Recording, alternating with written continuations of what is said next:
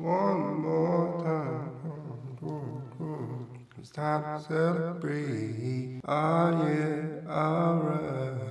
Before we start, y'all, I want to see which so we got Sony that put out the trailer. I know Will Smith put out the trailer on his channel. I want to see which one put out the longest version, because I want us to get the most content out of this. So we got 305 for Sony, 255 for Will Smith.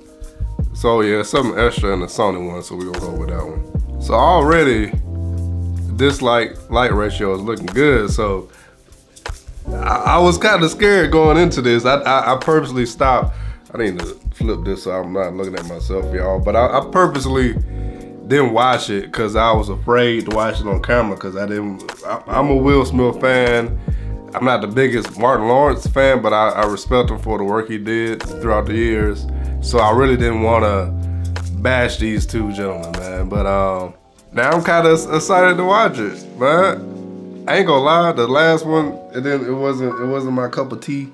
Like my daughter says, it wasn't my thing. It felt like a Disney or Nickelodeon spinoff or something with the whole bringing in the younger people and bringing in the tech. I felt like I was watching I Spy. The last one to me wasn't really memorable, so I really need a recount right now. I ain't gonna lie to you. Mike realizes Isabel is behind all of this. He explains to Marcus that before they teamed up, he was deep undercover in the Aretas cartel, and he had a relationship with Isabel before he had her thrown in jail and get her husband killed. Hasta el fuego was a phrase they came up with that was nonsensical, but was supposed to mean together until the flame burns out. Mike concludes that Armando is his son, and that she has been grooming him for revenge, since all the victims were on the same case against the Aretas family. After realizing he knows the truth, Isabel contacts Mike and arranges for him to meet her in Mexico City to end things. She tries to shoot Mike, but Armando steps in the way and takes the bullet in the shoulder. Rita then shoots Isabel off the ledge, sending her plummeting into the flaming wreckage. Marcus almost falls over too, but Armando helps Mike pull him up and get them out of there. Later on, the team is getting along better, and they celebrate as Rita has been promoted to become the new captain. Mike and Marcus then bond with baby Marcus, singing the Bad Boy song to him. Before the credits roll, Mike visits Armando in prison, offering him a chance to make up for his crimes. Armando appears to be interested. All right, my prediction, watching the recap, we're gonna have Mike Lowrey's oldest son being a part of the team somehow, and maybe we'll see baby Marcus. Maybe he's not, of course he's not gonna be a baby anymore. I'm assuming 5, 6, 8 years has been passed since in the timeline since this film. We'll see him as a not a teenager, but maybe like a kid. We all filled in now, right? All right. Y'all probably already seen this, right? What y'all think about it? Bad Boys trailer is coming out. Right now. Right now. Right now. Yeah, right now. Right now. Right now. Check it out. It's hot. I was gonna say one thing before we start, man. It's hot. It's hot. That's an old Will Smith meme if you didn't get that. But I was gonna add, man, they put the paint on our boy Martin's forehead, man. It's kind of sad because something seemed to happen to Martin where he's not the same person he was before, or maybe back then he was putting on the front to be this energetic, comedic, like almost like a Chris Tucker, or the old Chris Tucker, Friday Chris Tucker type of character. Because nowadays he's more mellow. I say that to say in the last one, Will Smith seemed like he carried the movie and Martin was in the background. So hopefully Martin brings that old energy back. But I don't know if he can, because maybe it's just with age, he changed as a person. Like people evolve, so I don't blame him for that. Come on, Mike, slow down. We are late. My stomach, Mike. I need a ginger ale.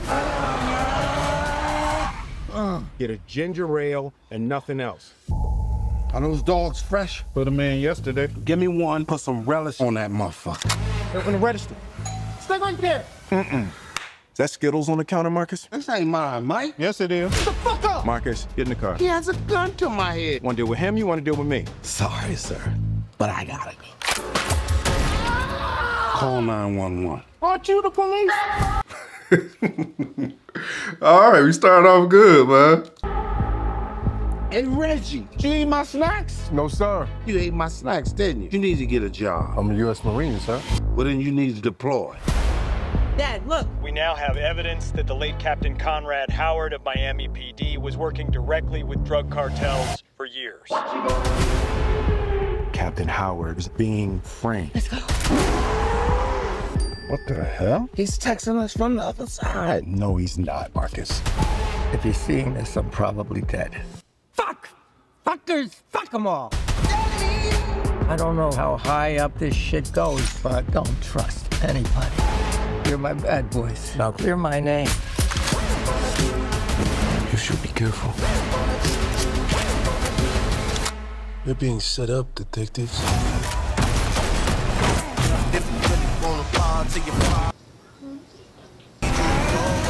We got 2 suspects, Lowrey and Burnett.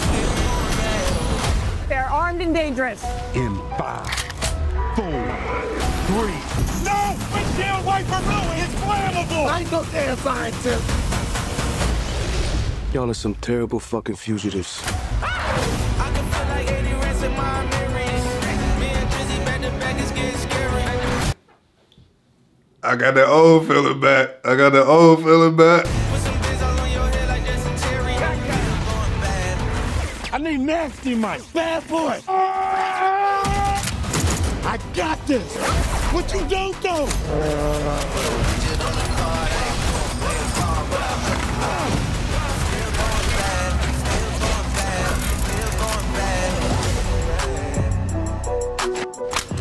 Are y'all still in our clothes? Just because we black, we still in your shit? What? Look at your shirt. Why don't you sing us a little Reba song? Reba. Sing your favorite. I'm a woman. So I'm a strong black woman. Yeah, because she's not black. Yes. What you gonna do? What you gonna do? That ain't no Reba song. It's from her mixtape. I'm going to the theaters for this one. I'm going to the theaters for this one. Oh, it has that old feeling, man. It has that old feeling back. Yeah, yeah. I like I don't know if the trailer is only like this in the trailer, but from this trailer, it seems like the spotlight is back on our boys the way it's supposed to be, not all these side characters. And I did like how they included the oldest, like how we saw in the recap, the Mike Larry's son. That was a shot of coffee right there. That was an espresso shot. Like that woke me up. You need a job? Hold up. Oh God, I looked. I dived to the comments. I'm gonna stop at that comment because whoa, Rush Hour 4. Whoa.